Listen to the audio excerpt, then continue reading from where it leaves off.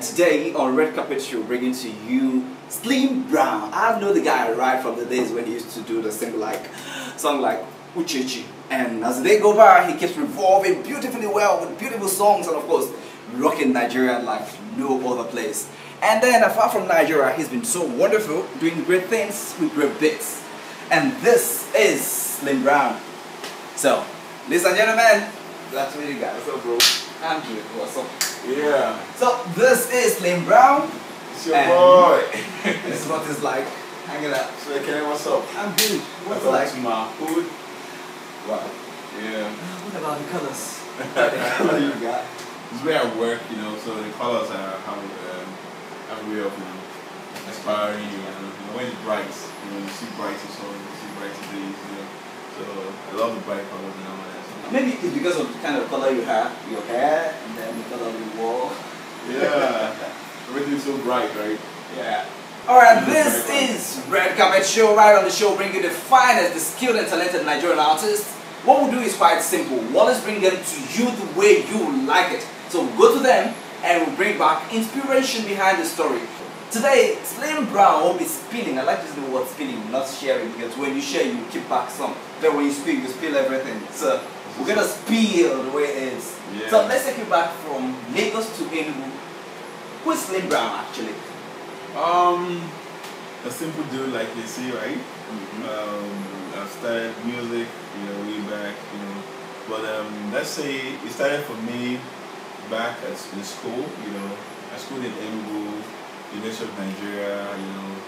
So I did music, a lot of music while I was in school. And after school, when I graduated, it just happened that by the time coincidentally, when I was graduating, but at the same time, I was having a hit song on the streets, which is the Ebu Analogo Muche, you know, it was everyone on the streets was big, and so somehow it gave me a hope to be in this career. So like that is me, Slim Brown, real name Hilary Brown, graduated of laboratory medicine, right now doing music. And so how does a laboratory medical student or not a graduate end up being behind the studios? yeah, you know, the world is changing right now, you know. You know, all those strange things happen in the end times. But basically, I would say, what you study in school, it goes out to all the people like talents right now in school, and people really. I discover like it's not what you study in school that end up being what you become. So your talent is your talent. You can study something else, but always look within you. What is it that really boils in you? What is that thing that you can do without, you know, being stressed out? And for me, music, entertainment, and what I do right now is just it. So for you, when you sing, you don't get stressed out singing? Well, I get stressed out. They give me 4 shows in a day. I will definitely get stressed. But the truth is, you don't see that stress, you know, because you love what you're doing. You know, you play a lot of shows and it's fun. You know, just that definitely you're human. The law of diminishing returns will definitely set in where you get fired down and all. But definitely, you're not doing it with you're not grumbling. You do so much joy. That's the good thing about it. You know, you can work all night. You can travel everywhere because it's music and it's what you want to do. You know. Okay, Slim. Now let's talk about Slim Brown growing up.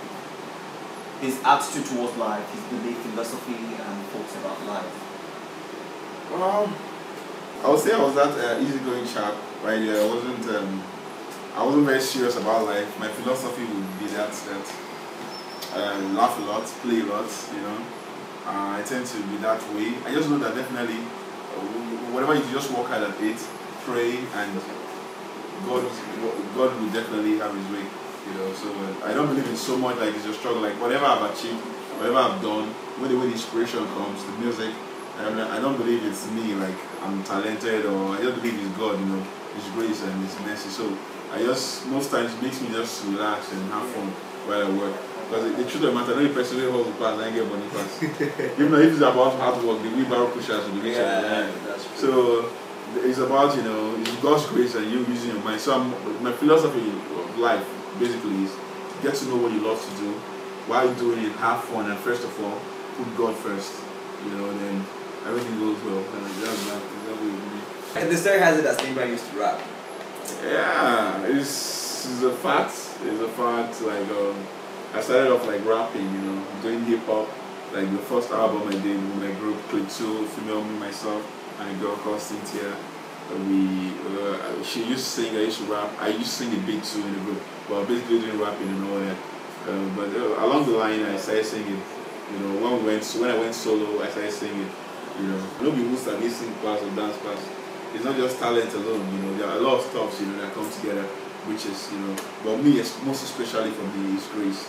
So, what's the inspiration behind the Egu and Arudu? Yeah, it's crazy. I still tell a lot of cash right now. Like when I went back, I went to Enugu one time, two weeks ago, and I met a couple of young cats doing that thing. And I'm like, oh, this time like okay, see, it's not really been easy. Like right now, everybody wants their kid to sing. By the time we started this thing, right, you would be looked at like stupid if you want to be a musician. You know, I came on the scene professionally. Right, I started singing in 2000. I started playing shows and doing stuff. Then music was a no-go area in Nigeria. Nobody even cares. When I went on professionally, I was in 2005. 2005. That was when we had the outbreak of Star Plus and Two Face. You know, that was when it was just fresh. Yeah. But nobody ever believed that the industry was going to be at this point. So when I did that Egu, I did it when I was graduating from school, and after reading a juicy course like medicine. And you want to do music, it's crazy. Nobody want to let you do that. So when I like, okay, Egu and Alu Gucci, you left your profession and you're doing music. So just all the concept that came on, like, okay, let me play with it, and I did it, and it just. You really speak Igbo very well. What part of, Igbo land are you from? Okay, funny enough, I don't speak Igbo very well. I'm not a very fluent Igbo speaker, like a lot of people don't know, but I do Igbo songs because I didn't grow up in the Igbo land. I grew up in Benue, Makurdi. I grew up all my life. Like I came to the East when I was ready for my university, tertiary institution.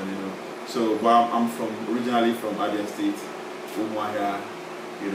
But I grew up in Makurdi. So basically, I tend to bring a lot of stuff, about my environment. I didn't spend a lot of time in Umuahia, but I travel every now and then. So seeing the culture of my people, seeing how they, that's where I got the Igbo influence. It wasn't just anywhere. I got that Igbo influence through, your mom say, your dad, when they speak, around you. So there's it works. Then I went to school. Like basically I went to a school, secondary school. Like I went to the same school with Two Face in India. I went to the same school with Blackface. That's Mosingera Secondary School in Makurdi. So when I went to my first university, University of Agriculture Makurdi, I had a lot of my classmates there. Were there my first year. I started listening to a lot of Nas. I had a lot of Nas. I had a lot of Puff Daddy, that kind of rap, Yeah. So basically, as a church boy, I started doing gospel hip hop. So there's this song that Nas had.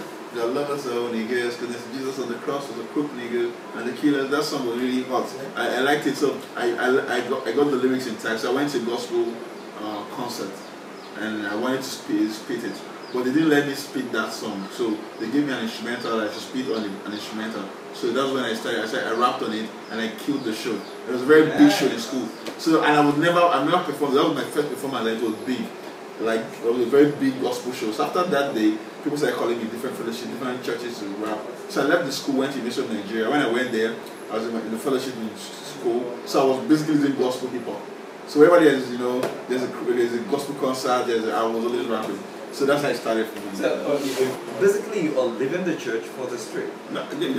Gospel hip hop these days you do. No, the church is the street. The church is the street. The church is the street. I don't see the difference. Okay. Well, what I think the difference is, right? I used to do gospel music, but right now I do secular music. Right? I do entertainment as a career.